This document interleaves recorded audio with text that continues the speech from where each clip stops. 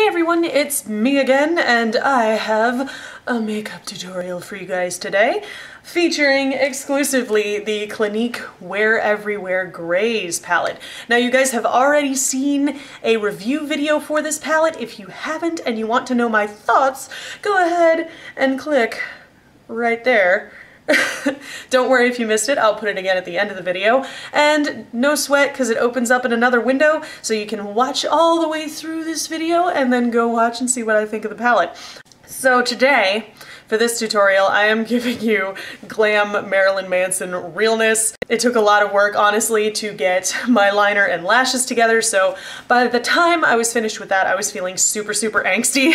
So I went ahead with a black lip, used some of the mauve-y, taupey gray tones in the palette to create this really wearable, kind of smoky, dusty eye that can be wearable with or without a black lip, but I paired it with a black lip today, just because y'all know how I do. Alright, if you want to learn how to get this glam eye look, then keep on watching.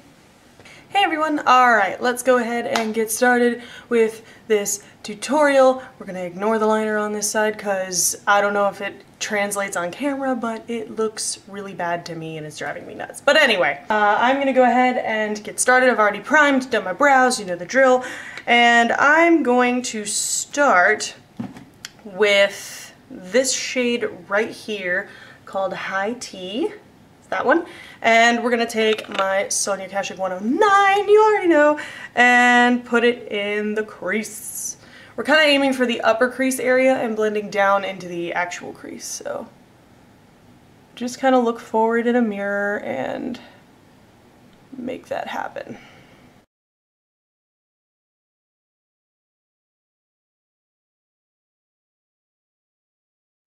And right quick, once that's done, I'm going to take the lightest shade in the palette, which is the light shade of Seashell Pink / Fawn Satin Duo, that right there. And I'm going to go ahead and put this light, not white shade on the brow bone just to help kind of blend the crease color out. Just make sure there aren't any harsh lines, but we'll go back in and blend more later. Now I'm going to take an eyeshadow C brush. And I'm going to take this third color in from the palette, which is called Mushroom. Love this color, a nice shiny mauve-y taupe color, and I'm going to put this all over the lid.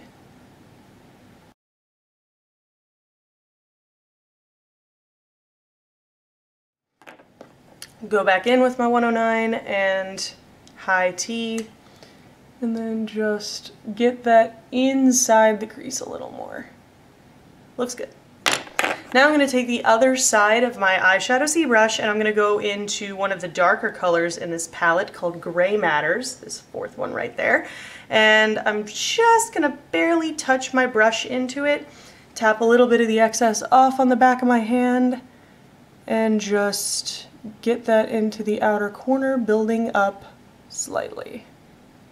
And this I'm going a little bit at a time and just tapping in again, and adding and tapping and adding just very slowly, because this color is deceptively dark and it can get a little bit too heavy if you're not careful. And I'm going to take High Tea a little bit on my C brush and kind of put it on the lid between those two colors just to assist the blend a tiny bit. Doesn't really need a whole lot of help. You could actually skip that step if you wanted to. I just noticed it needed a little help on the other side, so keep things symmetrical. We're mostly keeping this in the outer edge and working into the crease a little bit, but not too much with this brush, because I'm going to go back in with my 109 and I'm going to blend that and kind of move the pigment into the crease. Just in soft circular motions, holding the end of the brush. And if you notice that you're not being light enough or you're not blending out your product as well as you like to, choke down on your brush a little bit and it softens your hand, and the softer your hand is, the easier that pigment is just going to move out the way. I'm going to take a little bit more of High Tea and just go around the edges above where I put that darker color just to help soften that, because we don't want any dark too terrible close to the brow bone, because that can make my eyes look quite small. Don't want that. Now I'm going to tap in that darker color again on the 109 and just kind of swirl it in this very outer corner, just to reestablish that depth. And then I'm going to go back in with our brow bone light color from the duo whatever, and we're going to touch up the brow bone just to finish blending everything out. Bam! Upper shadow is done. Now we're going to move down to the lower shadow. So first I'm going to go ahead and take my Urban Decay Perversion pencil liner, and I'm going to put this in my lower waterline, going pretty far around. In fact, we're going to go ahead and go all the way in.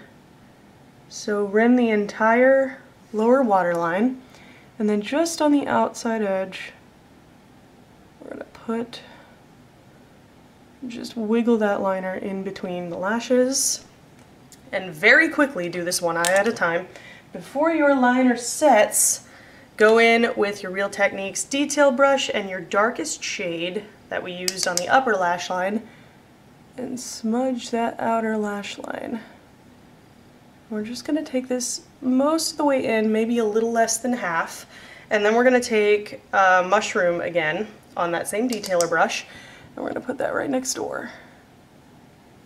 I love the way this mushroom color and this Gray Matters color blend together. It's gorgeous. And then on the very inside corner, we're going to take this Sugarcane shade, which is right there, and I'm just going to take a tiny, tiny bit of this because it is white and it is full of glitter. And we're going to just pat that on the inner corner to highlight, sweeping down into the lower lash line a little bit. I'm going to go ahead and touch up the lid with my C brush and Mushroom. Go back in and just pat it where I missed spots. Reestablish that lid. Moving back and forth between the lid and outer corner colors. There we go. There you go. And your eyeshadow is done. Now from here, you could just throw on a straight, flat black liner, you know, tight line the upper lashes a little bit, some mascara, and you're good to go. I decided to do a wing. I don't know why. Why do I ever decide to do wings? Why? Why do I torture myself like this? You guys definitely don't need to see me fumbling around with my winged liner, so I'm gonna go ahead and do that and do my lashes and stuff and the rest of my face off camera, and I will be right back. Hey everyone, I am back with the finished look. Talk about what I used on the face to pair with this lovely makeup look. Now you could have gone a little bit softer than I did. You could have foregone lashes just on a simple liner and it would have been a lot more wearable, but I felt like going crazy today for some reason, so I opted to pull out a foundation that I actually haven't used in a really long time, which is Estee Lauder Invisible Fluid Makeup. I forgot how much I like this stuff. My pores are doing something really weird today, but that has nothing to do with this foundation. It is amazing, gives such good coverage, very lightweight, and yeah, it's very, very smooth and even, and I love the coverage this gives. It's just yellow enough for my skin tone. I'm using the shade 1WN2 today. I opted for like a gothy kind of look, almost a wearable goth look. I mean, if you paired the eye with a different lip, it would be a lot more wearable. But I opted for no blush today, just contour with the NYX blush in Taupe, Too Faced Chocolate Soleil bronzer, just to bronze up the skin a little bit, make it look a little more alive, and definitely lots of dewy highlighted glow going on. My glow is of course the Becca Shimmering Skin Perfector Spotlight in Pearl. Mwah! Love this thing. Put that all over the frickin' place. And for my jet black lip today, I used the NYX retractable lip liner in black.